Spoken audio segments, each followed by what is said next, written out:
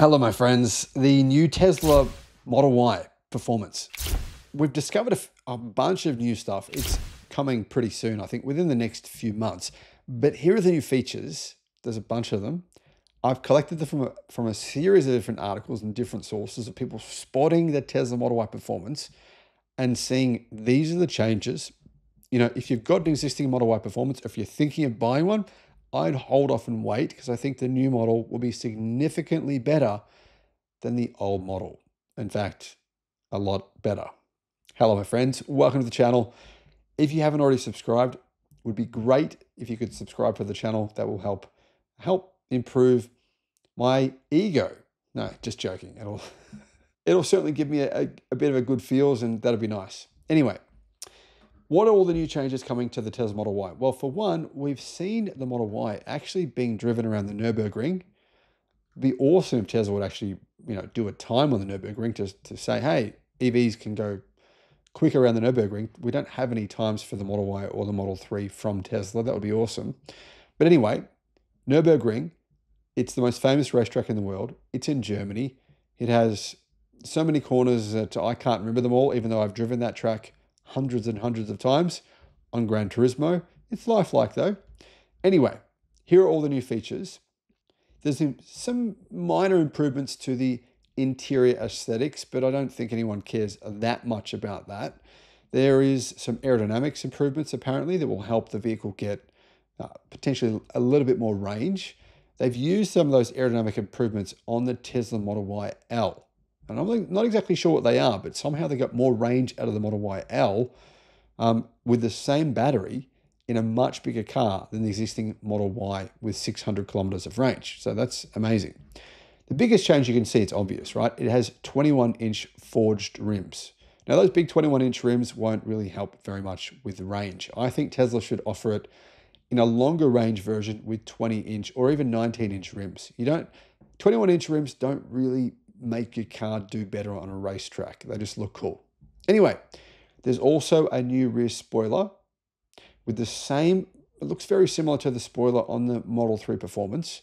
There's a new diffuser. There is bucket seats. Look at the bucket seats on the Model Y L. Those are going to be the seats on the Model Y Performance. So they look good. They're not like hardcore racing seats, but certainly they are definitely going to be more supportive than the existing Model Y Performance seats. So what else? All black headliner. Don't know if that means much to you, but anyway, that's there. Updated brakes. This is probably the most important change. The brakes are going to be improved. This is, I think, a fair criticism of Tesla's previous performance cars. Brakes can overheat. And yeah, Tesla has cool features like you can combine braking with regen braking. If you're in a situation where you're driving really fast, so you can get as much regen, put as much regen in as possible and combine it with, it's blended braking, combining it with your actual brakes as well. I believe there's improved brake pads I've heard too. So different pads, potentially bigger brakes, and of course, that will improve the performance of this car, hopefully silence some of the critics. Bucket seats, like I said, they're similar to the Model Y L. There is changes to the front and rear bumper. There is suspension, big change here, adaptive dampers. I think the adaptive dampers being used on the Model Y L in China, I think they're going to use those same adaptive dampers for the Model Y Performance. Now, something else that Tesla said, apparently there's new red front calipers and gray rear calipers. I don't know if you care about that, but some people love having their calipers painted. There's obviously a performance badge. There is more power, 510 horsepower, meaning 0 to 100 will take between 3.3 and 3.5 seconds. So a slight performance improvement. Now, other sources are saying it's between 3.2 to 3.4 seconds, but that's for 0 to 60 miles an hour, not 0 to 62 miles an hour. Either way, it will be a little bit faster than the previous generation version, which did it in 3.5 seconds. Top speed, I believe it's going to be 160 miles an hour, up from 155 miles an hour. That's what I've been hearing. Not sure if that's true. Not much of a difference though, to be honest. Now, of course, there's all the other changes that the Model Y Juniper gets. They'll be there, of course, the light bar at the rear, upgraded insulation, the acoustic glass. Those things I think will definitely improve the car. The front now includes a handy drain plug for cleanup or cooling use. Now, of course, it will also continue with the rear media screen basically for people sitting in the back seat if they want to use the climate control. You can pair as well, right, that screen in the back with two Bluetooth headphones. So two people in the back can watch that screen with their own personal headphones. I think that's a really good idea. The interior will have the same speakers, 16 speakers with a subwoofer, and honestly, Tesla's sound system is pretty amazing in their existing Model Y long-range all-wheel drive. Estimated EPA range is 280 to 290 miles of range. So estimated EPA range, that's for the United States. Not really that high, but I think in terms of WLTP range, it's going to have approximately 550 kilometers.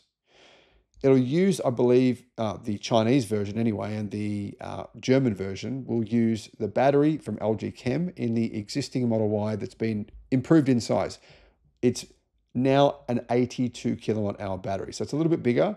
And that meant the range of the existing Model Y increased from about 550 kilometers to 600, meaning the Model Y Performance should see its range, probably a range drop of around 50 kilometers and around about 550 kilometers WLTP.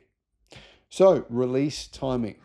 Tesla confirmed the Performance version is on its way this year, and the launch edition will come apparently late Q3 or early Q4 2025 at a starting price of around 57,000 US dollars. That's for the launch version. So that's all the details we have so far on the Model Y Performance. I hope I covered off, I think I covered off most things. I think it's going to be a massive improvement of the previous generation. And I'm excited. I'm excited to see them. I think every time an electric performance car comes out, it's actually really good for the EV industry because it gets a lot of people who are dead set, no, EVs can't, no performance in these cars.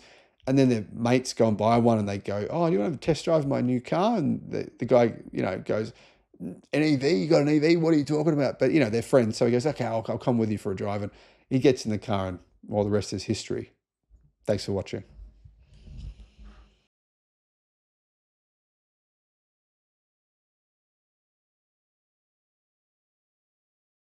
Guys, we often talk about China, about Europe, and about the United States car markets, and even about Australia as well. But we often don't think that there is a big car market in Brazil. And electric car sales in Brazil are skyrocketing. There's one big beneficiary, one car company that's taking huge advantage of this opportunity. And here's who they are. Hello, my friends. Welcome to the channel. I'm Sam Evans. You're watching the Electric Viking. Great to have you with us. What's happening in Brazil? Well, for one, electric car sales have grown by a staggering 55% year over year. 55%.